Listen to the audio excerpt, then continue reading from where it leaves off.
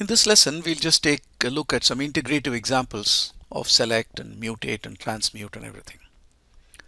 So let's use the Toyota Corolla dataset and get only the 10 columns starting from the second column. In other words, columns second to the 11th column. So we use read underscore CSV to read the file. You already know that read underscore CSV is more efficient. And then we say select toy model colon color. Now, how did I know that model to color is the second to 11th columns? I did names toy, found it out, and then used it, right? On the other hand, you can actually do it like this.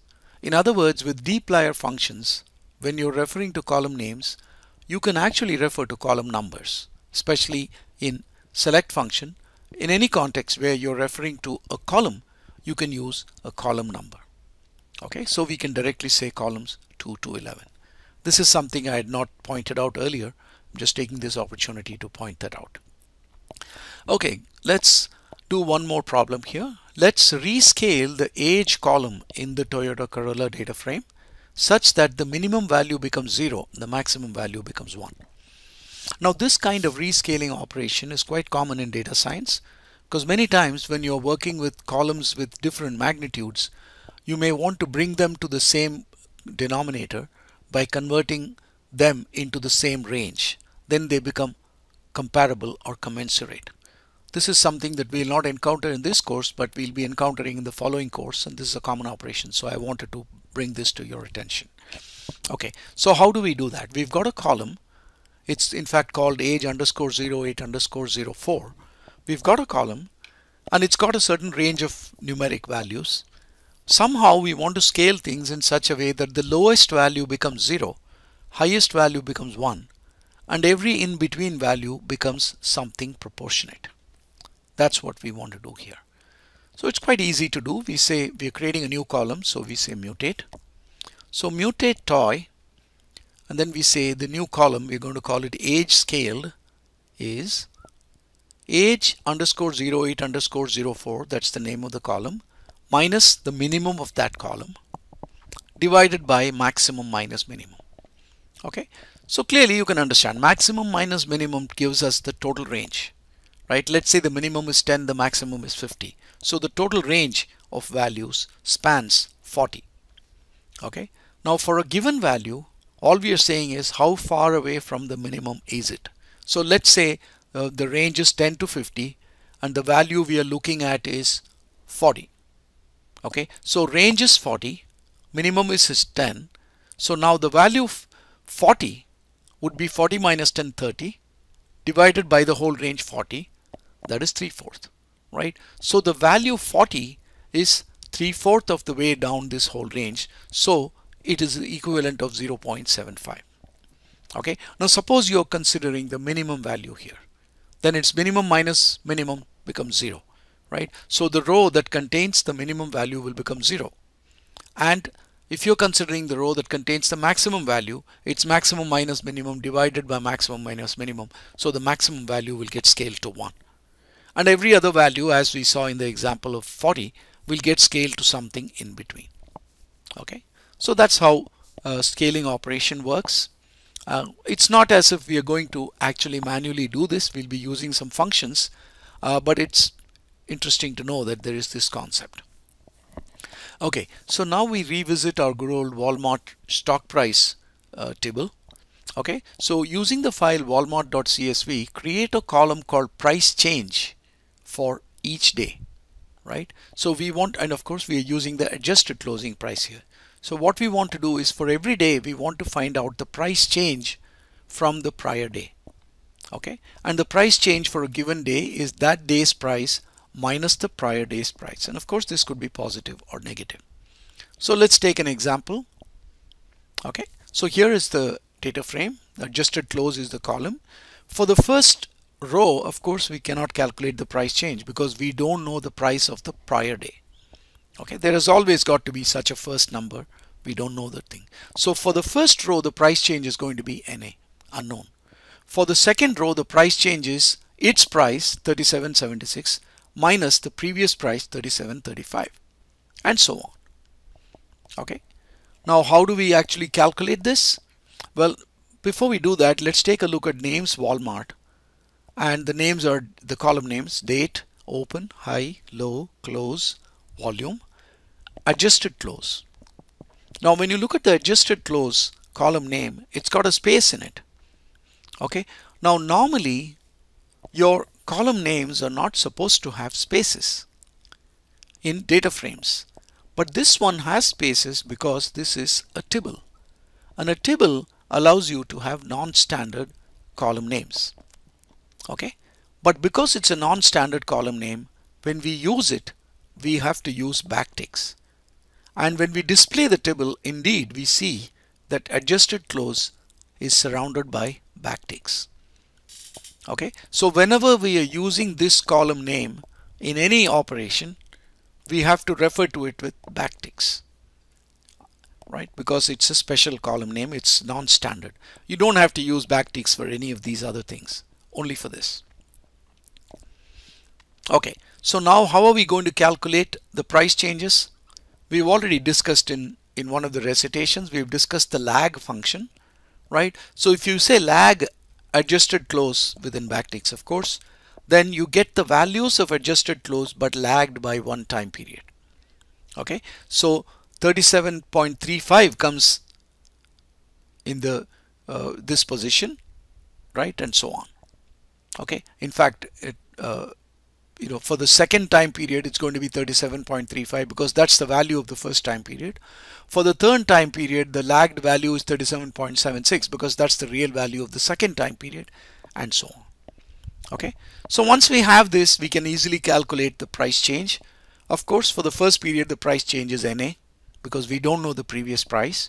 For the second period, the price change is 37.76 minus 37.35.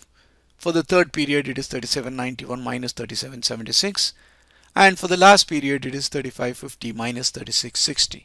Okay, clearly price change can be negative. So for example, for the last time period, at least the last one displayed here, the price actually reduced from 36.60 to 35.50, so the price change is going to be negative.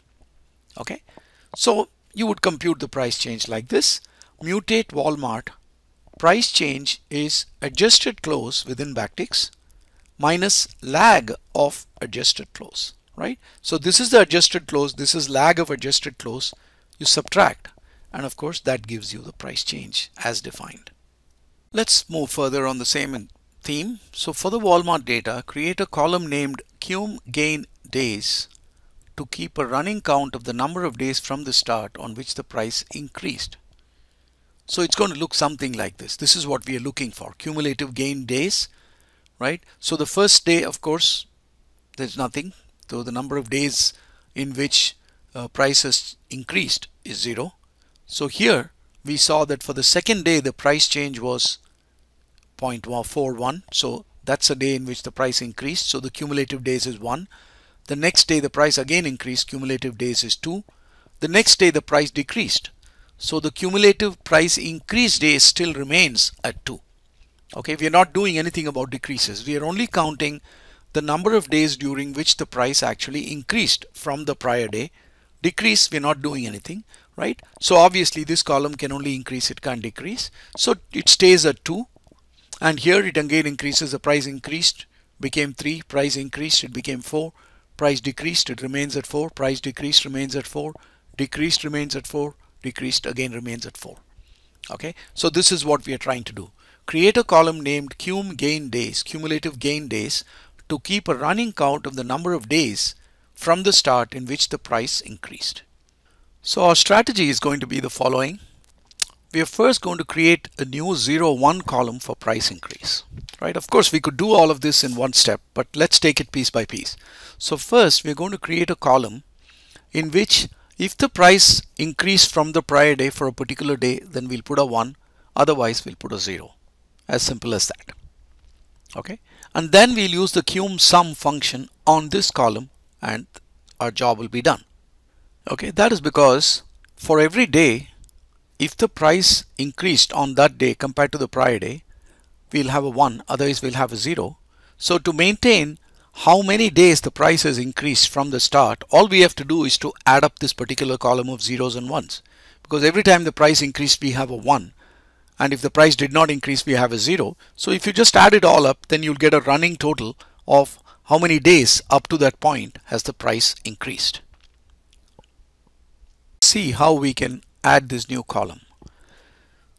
So we are saying mutate Walmart because we are adding new columns, and of course here we have our price change column because we didn't add it earlier. Earlier we just had it as part of a mutate function call, but we didn't actually change the Walmart table at all, right? So price change is adjusted close minus lag of adjusted close. That is fine.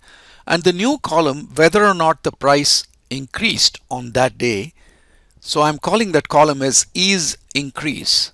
Okay, I could have called it as price increase, but that would sound like it is how much the price increased by. No, we just have a flag saying did the price increase or not. Okay, so that's why I'm calling it as is increase. I mean, is this an increase? Does this represent an increase? And we are using an if-else function to do this. This if-else function in R works exactly like the if function in Excel, right? So we are saying here if-else price change greater than 0, namely this price change. If it's greater than 0, then put a 1 in this column, otherwise put a 0 in this column. As simple as that, right? In fact, I shouldn't have called it price. If price change is greater than 0, then it is an increase, otherwise it's not an increase. It's either the same or lower. Okay, so that is how you compute this column. Just note this function. Okay, it's a vectorized function, so it's going to do this for every single item of price change, because after all price change is a column, it's a vector. So it's going to compute this for every element of the vector, and therefore is increase is a vector, and that becomes a new column. Okay, so the result is going to look like this, like what is shown here. Okay, so having done that, it's a simple matter then to do a cum sum, but we have to be careful because there is an NA sitting in the very first row of this. So if we just did cum sum is increase, there will be a problem because you'll get an NA. So you'll have to do remove the NA. Unfortunately, the cum sum function doesn't have an option to get rid of NAs. Like for example, mean, you can say is.na na.rm equals true. You can do that, right? But the cum sum function doesn't seem to have that. So what we have to do is to modify this code a little bit so that the NA doesn't appear there. The way we are going to do that is shown here. So we are saying price change is adjusted close minus lag of adjusted close. Is increase is if else, right? But here we are saying if it's not NA, right? Is dot NA price change, right? If price change is not NA and the price change is greater than 0, then put a 1, otherwise put a 0. So in this case, if the price change happens to be NA, then it'll put a 0 here. It won't actually put an NA. So when you do this, this is what you get. And of course, the NA is now gone. It's a 0 instead of the NA, right? Because if the price change is only if the price change is actually greater than 0, we are putting a 1. But if it's an NA, then earlier we were putting an NA, but now we are putting a 1. So that's the difference between the two, right? So if it's an NA, then we take care of it like this. So now with all of that done, it's a simple matter to have another column now called cumulative price gain days is cum sum is increase. Okay, so is increase is here, cumulative price gain is here. Okay, so you've got the number of days on which the price increased. And of course, we are only seeing the first 10 rows.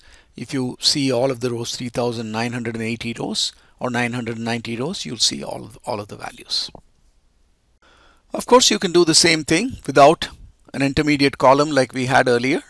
I've just rolled into cum sum the whole of the computation of the earlier column, right? So we are saying cum sum if else is.na price change etc. 0 1. Okay, so we don't have this additional column that we had earlier is increase.